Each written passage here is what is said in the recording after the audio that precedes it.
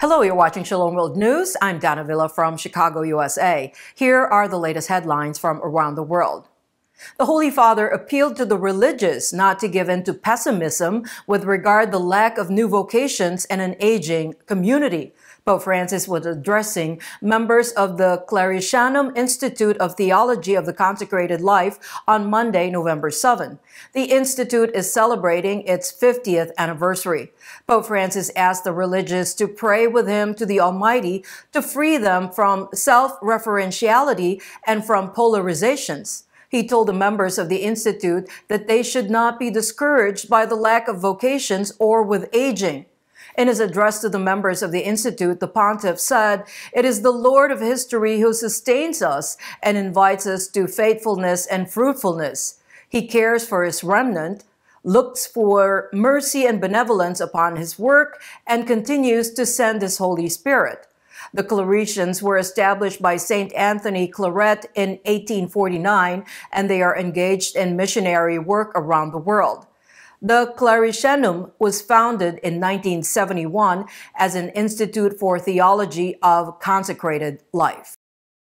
Amidst the looming energy crisis in Europe spawned by the war in Ukraine, the Catholic bishops of European Union nations have urged solidarity and support for the vulnerable people as winter approaches. The Commission of the Bishops' Conference of the European Union, or COMICI, is appealing to all not to abandon families and persons who are vulnerable or are victims of socio-economic discrimination.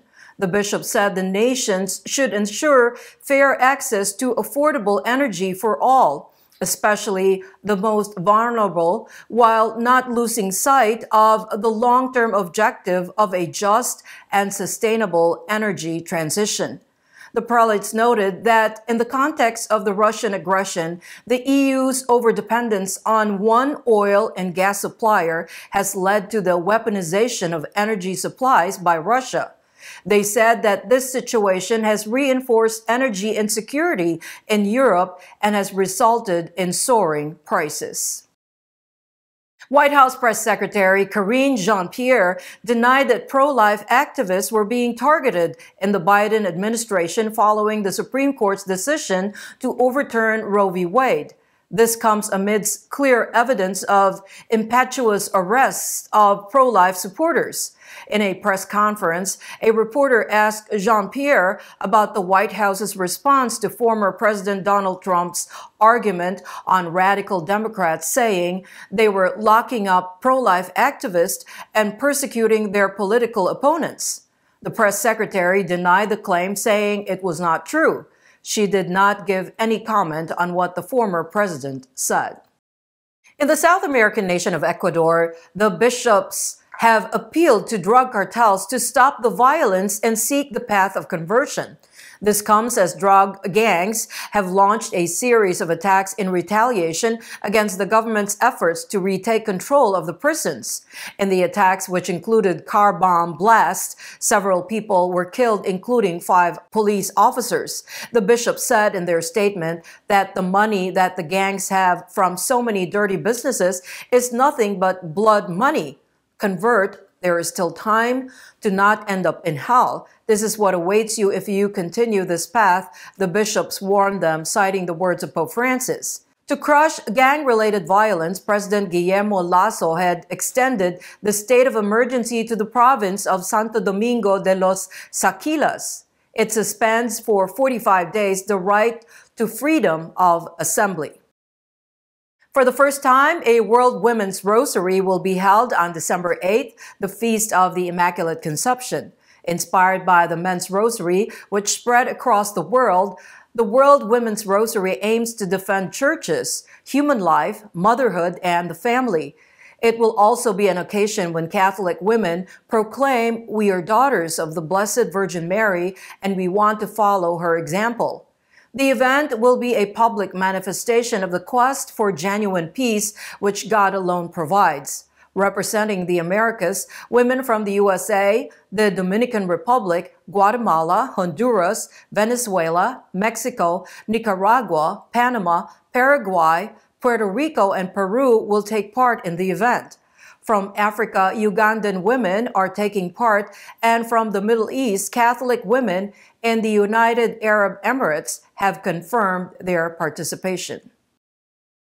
Pope Francis expressed his condolences to the 19 people who died after the plane in which they were traveling plunged into Lake Victoria in Tanzania. The Holy Father assured his closeness to all those affected by the tragedy through a telegram message signed by Vatican Secretary of State Cardinal Pietro Parolin. He also prayed for the souls of the deceased, the rehabilitation of the injured, and the endurance of all concerned during the healing process. The Tanzanian passenger plane Precision Air Flight PW494 crashed into Lake Victoria on Sunday, November 6, killing at least 19 people. The aircraft, carrying 39 passengers and 4 crew members, crashed into the middle of the storm while trying to land at nearby Bukoba Airport. The local authorities reported that investigations are going on to find out the cause of the accident. At least 10 people were reportedly killed and many wounded after a suspected al-Shabaab militant attacked a military base in central Somalia yesterday, November 7th. According to the Defense Ministry, the army successfully repelled the onslaught on the camp, housing both foreign and local forces of Qayyid. This village was recaptured from al-Shabaab last week. The attacks unfolded with 2 car bombs detonated at the army's outpost, followed by a fierce gunfight between the military and the militants. The militants engaged in a 3-hour battle in the region. Although the number of fatalities from the raid was not immediately known, Major Mohammed Farah, a military official in the town of Bado, claimed that at least 10 soldiers and 20 al-Shabaab fighters died. The al-Qaeda-affiliated group recently attacked the education ministry in the capital, Mogadishu, killing at least 120 people in 2 vehicle bombings. Major Archbishop Sviatoslav Shevchuk of the Ukrainian Greek Catholic Church has condemned the human rights violations by the Russian army in the Eastern European country. During his daily message on the 254th day of the war, the prelate accused the Russian forces of unleashing horrific war crimes. Following the deoccupation of Kharkiv, Donetsk, and Kherson regions, his beatitude claimed that the bodies of innocent people slaughtered and tortured by Russians had been discovered. According to the authorities, bodies of 868 people, including 24 children, were found from these regions.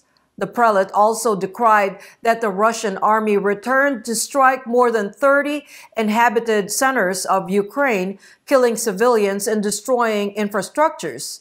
Separately, during a visit to the Vatican, Archbishop Shevchuk handed a fragment of an exploded Russian mine to Pope Francis on Monday, November 7th.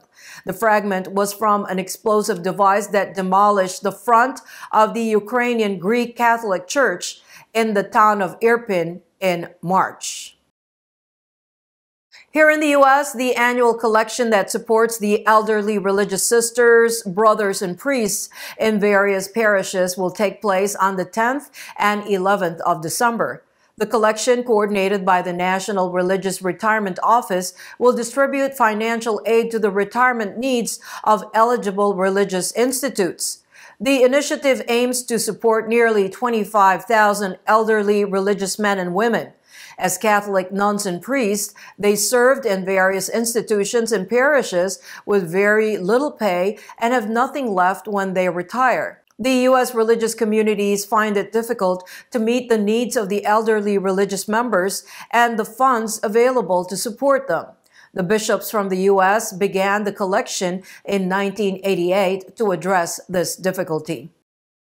Pontifical Charity Aid to the Church in Need will be organizing a campaign to celebrate masses throughout Spain for the benefactors of the organization who died last year and also for their relatives starting tomorrow, November 9th through the 19th. 40 masses will be offered for the deceased benefactors, to which everyone is invited. The Mass will either be in person or through live broadcast. During Holy Mass, benefactors will be thanked for their lives and for every good thing that they have done for the ailing church. In Cambodia, a prominent Christian activist has engaged in a hunger strike at the penitentiary where she is kept.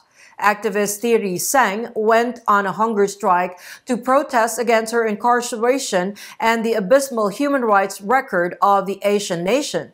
This comes as U.S. President Joe Biden arrived in the country to take part in the ASEAN Leaders Conference. Sang, who is a lawyer and the editor of the Khmer language Bible, was imprisoned for 6 years in June on the charge of plotting to depose Prime Minister Hun Sen. Sang began her hunger strike yesterday, November 7, with the support of the Khmer Tavarak Youth Group. Through her hunger strike, Sang hopes to create awareness about the impunity of the government and the utter disregard for the freedom, democracy, and human rights. And those are your latest headlines. Do join us tomorrow. In the meantime, you can visit swnews.org for more updates. Shalom.